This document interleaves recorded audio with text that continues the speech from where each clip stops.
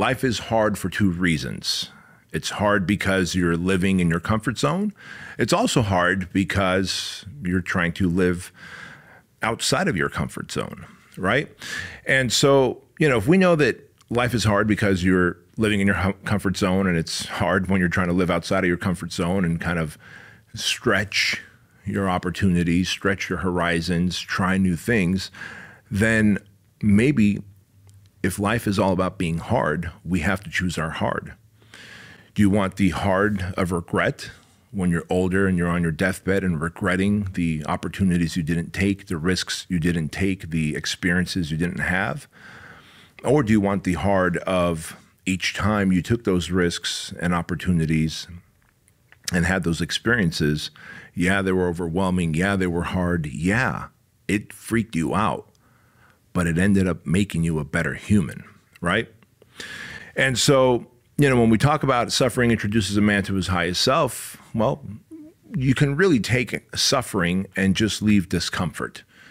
If you take away suffering and leave discomfort, you realize that the only difference between discomfort and suffering, as my good friend Todd Telkemp says, is resistance. If you take away the resistance from suffering, you are left with discomfort. And the way Todd explained it to me a couple of weeks ago was this. He said, look, man, resistance is what makes suffering suffering. And I said, well, tell me about the resistance. He goes, well, resistance will show up as fear. Resistance will show up as inner negative conversation. Resistance will show up as the last time I tried doing something physically hard, I failed at it or I got injured. And he goes, when I think about it, if we're trying to do something hard so that we can get the growth experience from it, he goes, suffering, creating growth is not a 1-to-1 relationship. He goes, it's almost like a 5 or 10-to-1 relationship. I said, explain to me more, Todd. Well, he went on to say that suffering is 10x to 1x of growth. And when I look at it that way, I realize, well, shoot, man, I don't necessarily want to suffer. I want growth. If I'm only going to get 1x of growth when I do something difficult, do I want to suffer or do I want to be in discomfort? Well, all suffering really is discomfort with amplified by resistance equals suffering. And so if we could just do something that makes us uncomfortable and we could strip away the resistance of fear, of the negative conversation, of having that inner critic talking to you about the limiting beliefs like, hey, you can't do this. The last time you tried this, you failed. Then all of a sudden you take away the fear factor of suffering. And now you get a 1-to-1 ratio. See, when it's discomfort and growth, it's a 1-to-1 ratio. Your job in life, my job in life, is to step out of our comfort zone. It is to step out of our comfort zone because we know that staying in our comfort zone is going to hurt. It's going to create a lot of regret. It's going to create a lot of missed experiences, a lot of missed opportunities, a lot of missed love, a lot of missed financial benefits. But you also know that stepping outside of your comfort zone is scary. But when we begin to look at it through the lens of resistance, of, man, what if I try this new business and it fails? What if I get into this new relationship and then marry him or her and then end up in a divorce? What if we have kids and I screw up my kids? See, when you look at it through the lens of resistance, which is fear and doubt and uncertainty, right? Negative self-talk, then you begin to struggle with that decision. Do I really want to quit my job and start the business? Do I really want to take it to the next level and marry her? Do I really want to have kids? Do I really want to learn this new skill? Well, likely not. Not if it's going to feel like suffering. But if it's just like, hey, you know what? Listen, I live by myself. I'm single. I'm in a place of comfort.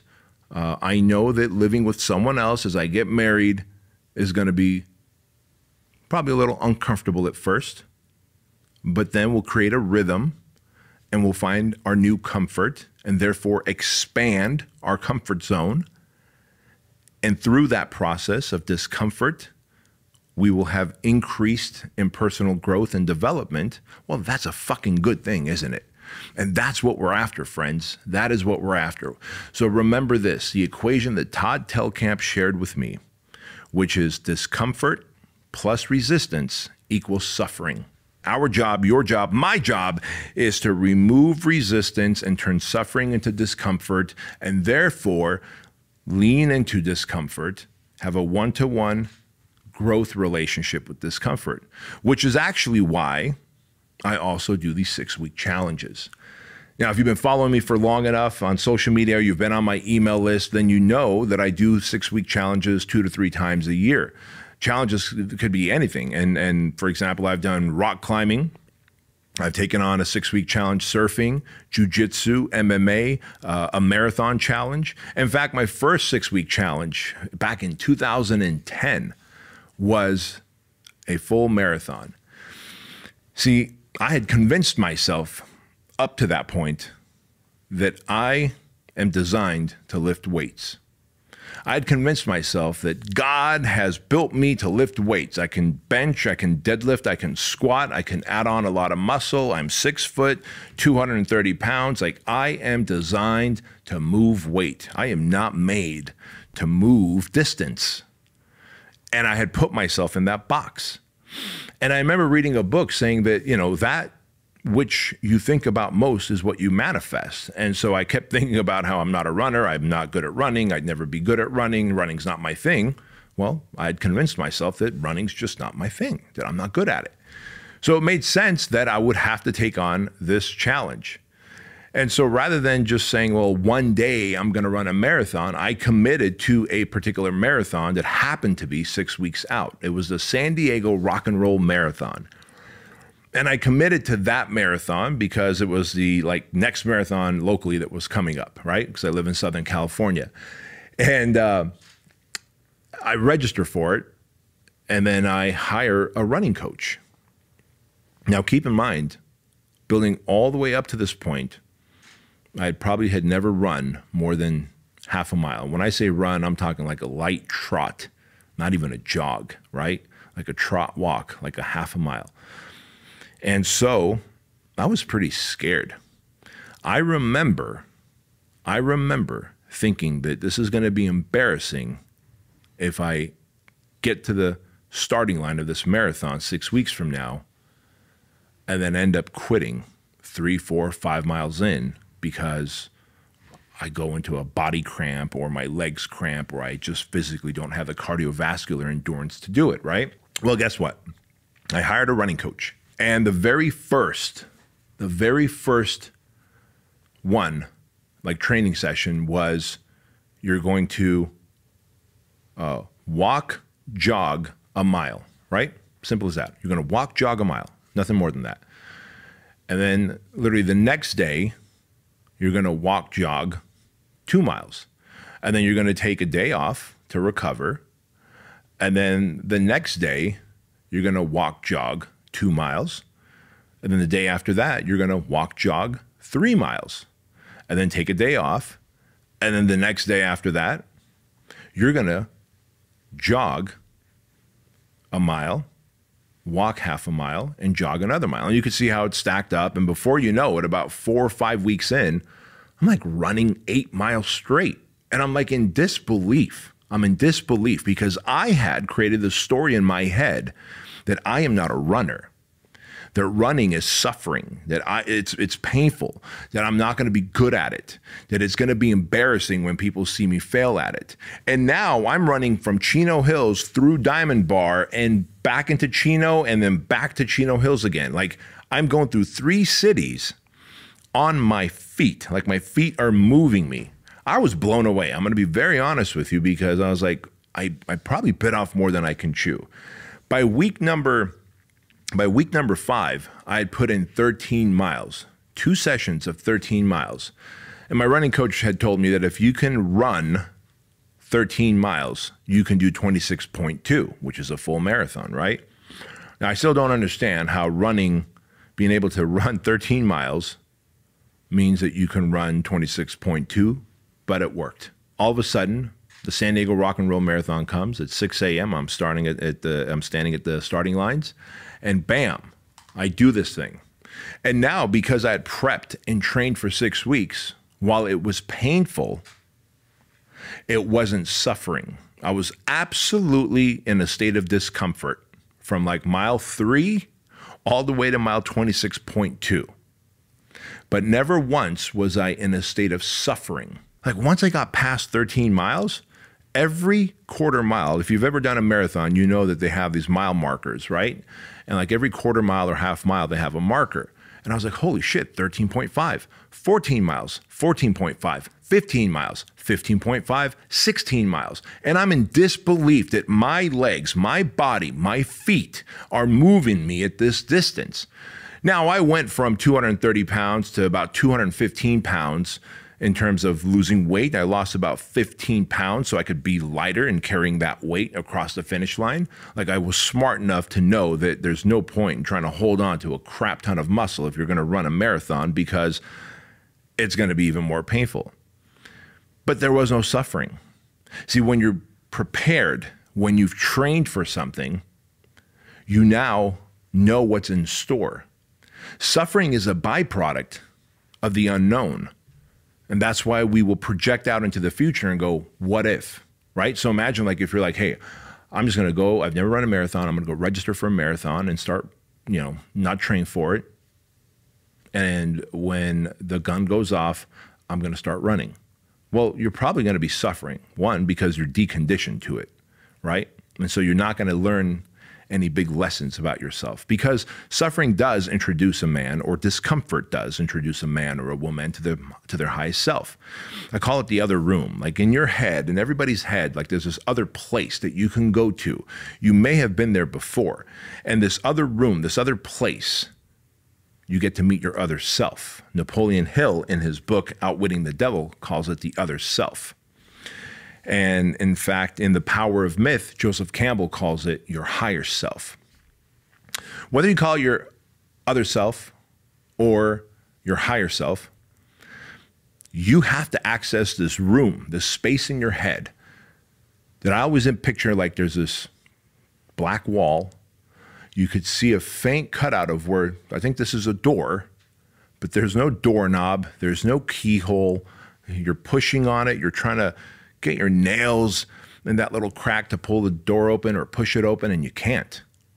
But when you get to that place of discomfort where you just kind of click in, at the project we call it where the switch flips.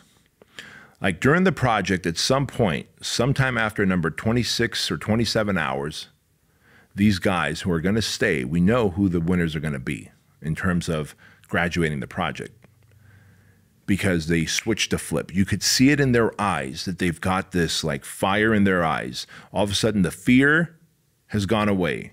The uncertainty has gone away. The doubt in self has gone away.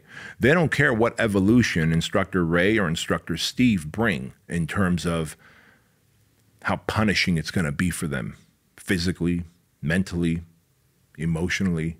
You could see that they are going to take on whatever the next evolution is. They're going to push through the discomfort. They're going to learn the lessons and experiences from that evolution and move on to the next one and the next one and the next one until hour 75 is over and Instructor Ray secures the class by ringing the bell. That switching, the flipping of that switch is what you need. And preparation gets you there because you become familiar with the process, right? So preparation is key, but also self-awareness is key. Because if you are feeling like this is scary, I have doubt, I have uncertainty, what if I can't, and you're living in the past, meaning I've tried something like this before and it hasn't worked, and in fact, I got injured, I got hurt, it was embarrassing, or you're living in the future and doing the what if game. What if I get hurt? What if I get embarrassed? What if I don't finish? What if my reputation is damaged? What if I lose? What if I don't make it? But what if you do? See, that's the resistance that we have to remove.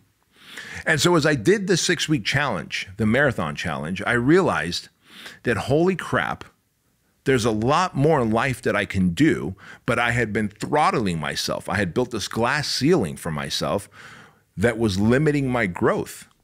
And that if I could break through this glass ceiling in terms of running, why couldn't I break through the glass ceiling in terms of how much money I can make? And I kid you not, I started making more money the years following that marathon. I started making more money. I got in even better shape. My relationship with my wife improved even more. I was a better father. I was a better leader, a better communicator, because the truth of the matter is, and we've talked about this before on the show, how you do anything is how you do everything. And if you're willing to step out of your comfort zone, it is going to be scary and it's going to hurt, but you don't need to suffer. And you know that staying in your comfort zone is going to hurt, because the hurt of regret, the hurt of missing out, the hurt of not experiencing what you should in life. So I will take the hurt of stepping out of my comfort zone, but I will remove resistance of fear, uncertainty, and doubt, so that it's only discomfort and not suffering. So don't underestimate taking on physical challenges.